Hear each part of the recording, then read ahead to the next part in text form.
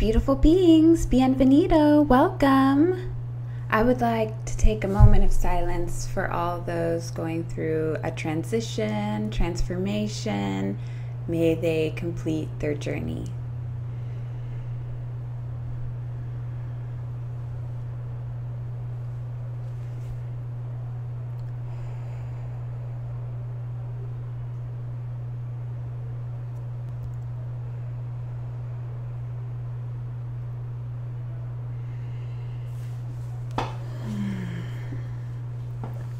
From that silence, maybe you're witnessing that it is pretty noisy in the background. We at Authentic Creations Publishing Apothecary are officially in Borique, Taíno territory, Puerto Rico, starting our 10th year of service to people of heritage, especially genderqueer identities and low-income folks.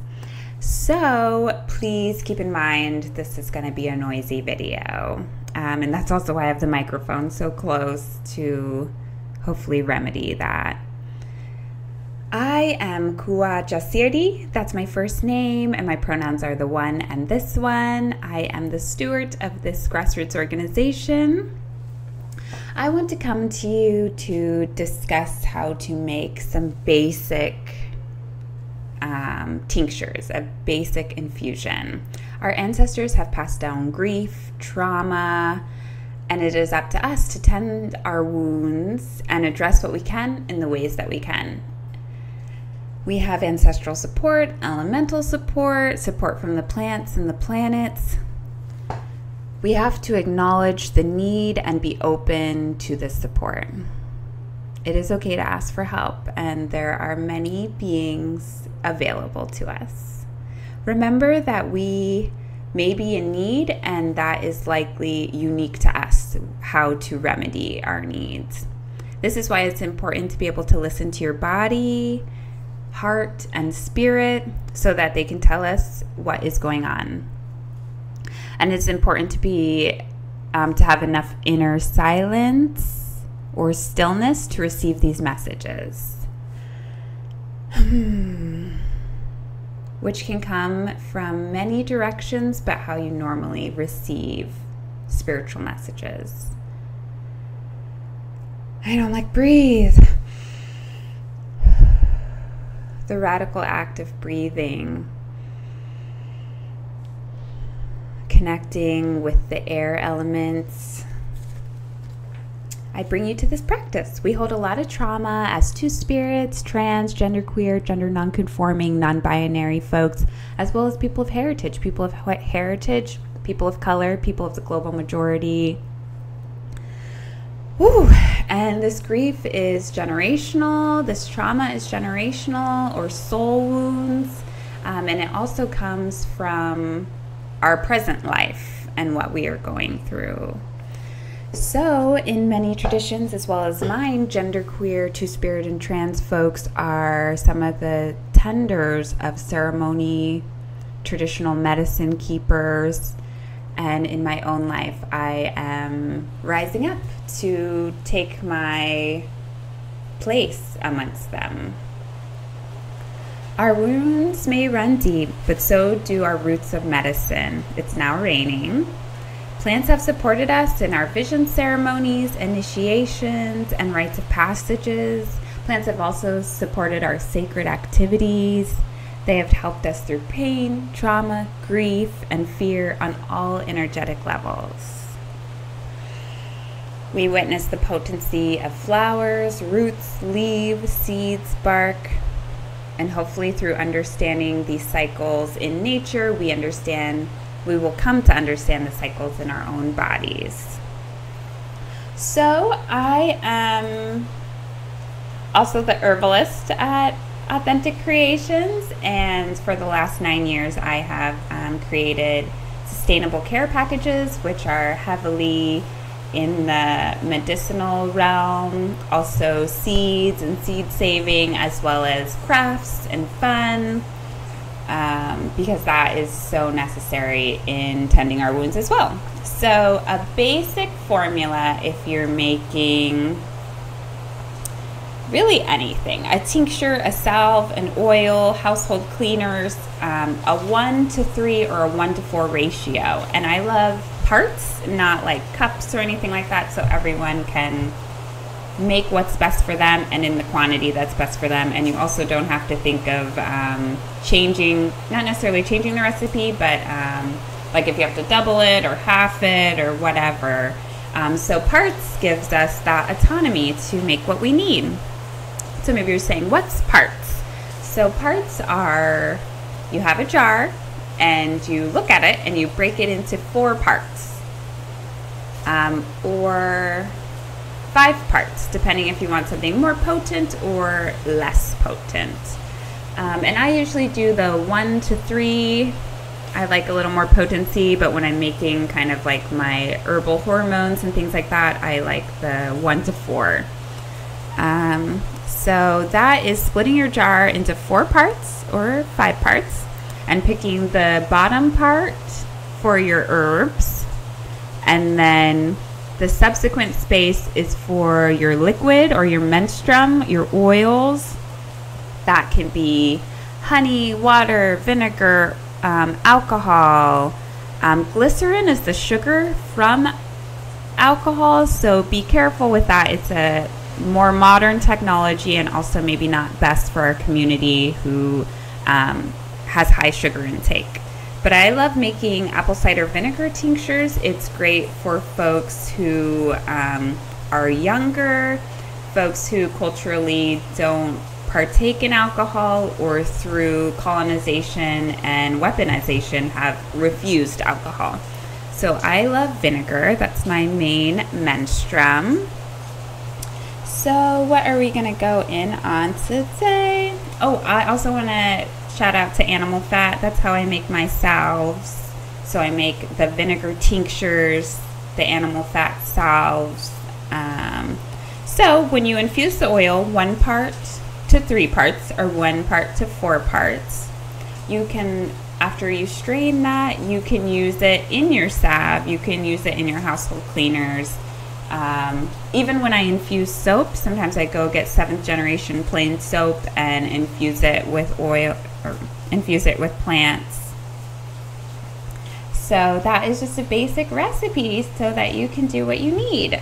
Today I'm going to be making a heart tincture because that's what I need.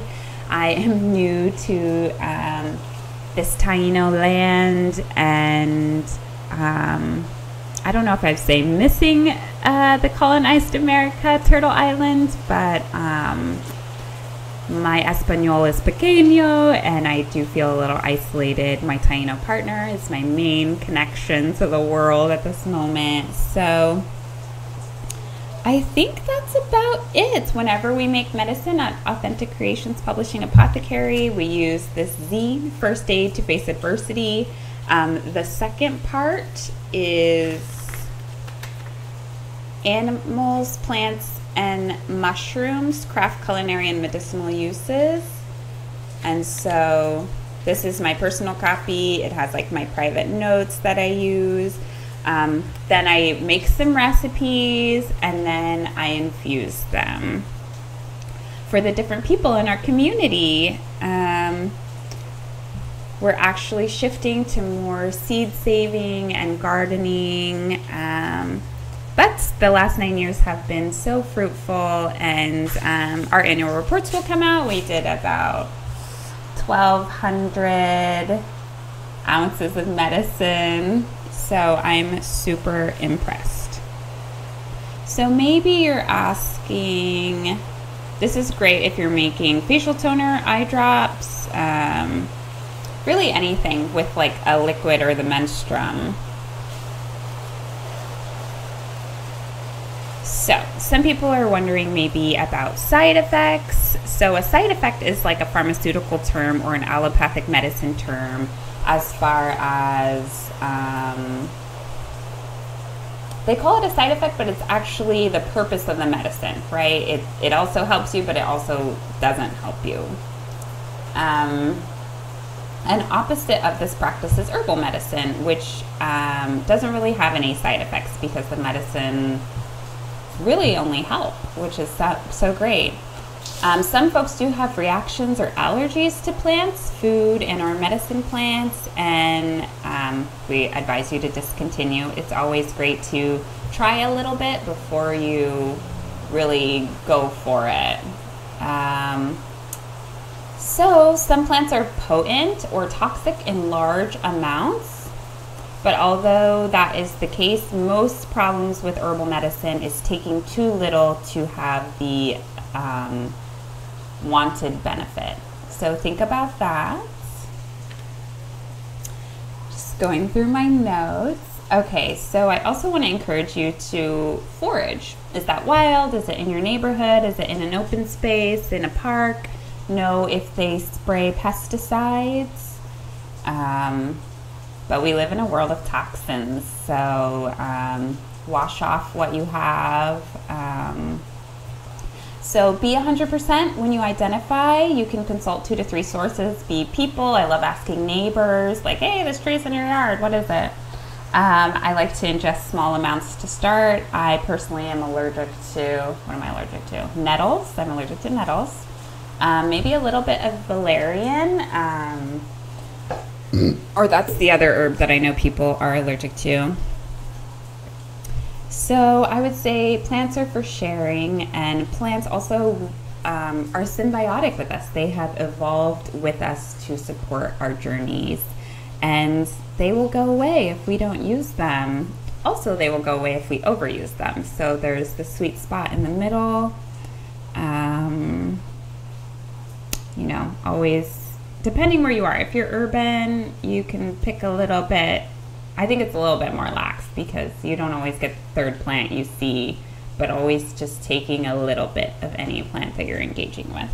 And always ask the plant and let the plant know your intentions for use and get that okay.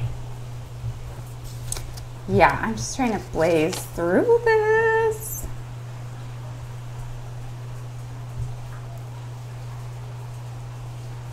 So some alcohol, some people have certain percentages. I'm thinking whatever you have access to, definitely start there, and you can always grow your practice with what's available to you. My ancestry uses rum and brandy, which is like a distilled wine.